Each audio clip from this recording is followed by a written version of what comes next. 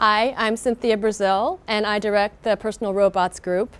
Now, the theme of this session is augmentation, so I want to highlight one very big, very exciting, very new project in my lab called Playtime Computing. And the reason why I think it fits into the theme of augmentation is we've really been thinking hard about how can you take imaginative, fun, story-based play off the screen and augment it by bringing it into the real world of a child. Now, we know at the Media Lab we have a very impressive 25-year tradition of creating innovative new technologies for children, creative play, and learning. But a lot of these technologies and systems have been developed for older kids, say 8-year-old and up, where they're ready to sit behind a computer or have fine motor skills to assemble, say, Lego blocks.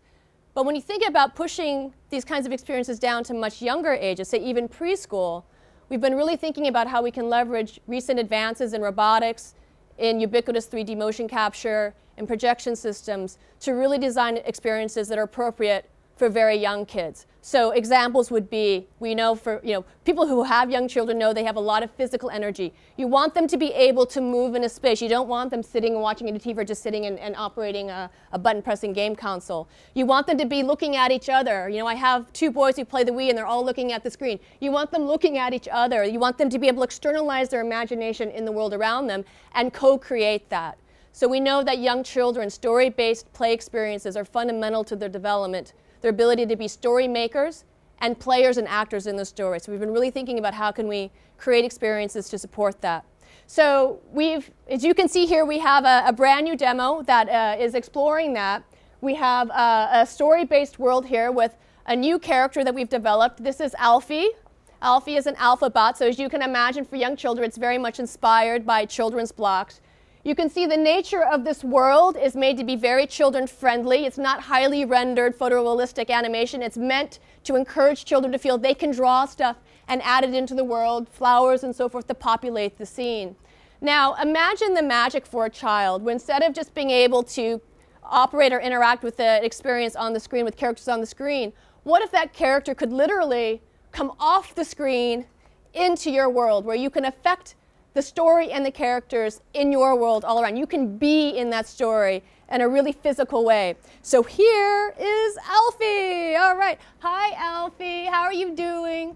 So let's say that there's a challenge or something that's based on music for Alfie, and I have to help Alfie solve this problem. Maybe you know, these symbols on its face give Alfie magical powers or special powers in this virtual world. And Alfie has a music challenge. So there's RFID tags, in these letters and symbols that we can put them on Alfie.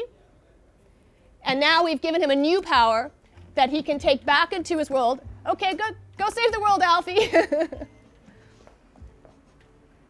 And go into this magic portal. So the idea of this sort of transfiction character where this is a character that has a dual reality, a one reality in the physical world as well as in the story world. And now you can see he's here with the new symbol, the new power, and being able to save the day. So I think this is a new dimension to storytelling that is really amenable for children of young ages. But of course, to elaborate these experiences even more, I think people of all ages, of course, will love them.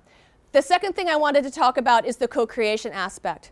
So I want to draw your attention to this idea of creation stations that we've also been developing in the lab, where you can see the space here is a live video projection. So you can imagine Natalie here, say that she's a friend who's living in the house next door, and maybe she's a child living far away in another country. She can see what I'm doing in my adventure in this one reality story world, and she can add content. So let's say that she wants to put in her own drawings, like a flower, or she wants to put in her own toys, perhaps like a car, or maybe there's a challenge where, you know, she has a heart. Maybe me, as an actor, I have to follow the love in some sense, you know, to solve the problem. So I can try to step on these symbols and she can move it and I can follow it around. So the idea here is just, it's distance play. It's really thinking about bringing kids together, co-located in space, but also remote space, in a way that you can make it co-creative and collaborative in this physical world.